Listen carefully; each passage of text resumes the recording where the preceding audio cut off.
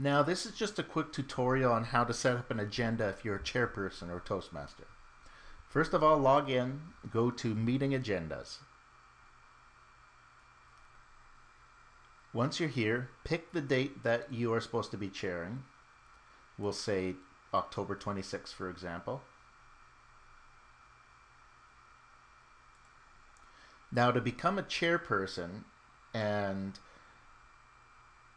to be able to edit the template, you have to sign up for the first item here, which is Toastmaster welcome and opening statement. Click that. Then you need to hit the refresh button up top on your browser, refresh the page.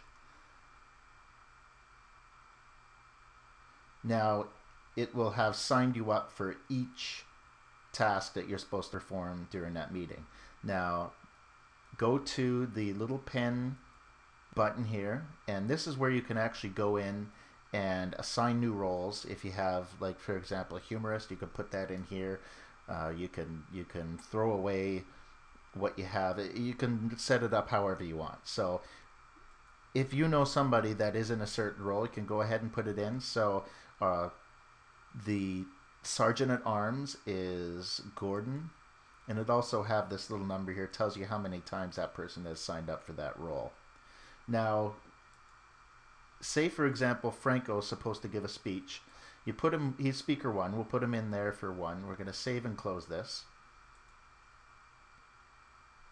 Now wait till it refreshes. Okay. Now I'm going to go down to, here's Franco's speech. I'm going to choose which speech it is. Let's say, for example, it's get to the point, competent communication, get to the point. Now I will put the speech title in, whatever it is here, and his introduction, you can put it in here. Now you can print these for your own records right here. That basically prints up the speech title and the speech introduction, so you can have it in front of you when you're reading it out at before the speech. Now you can email this to everybody here, or you can print it here as well.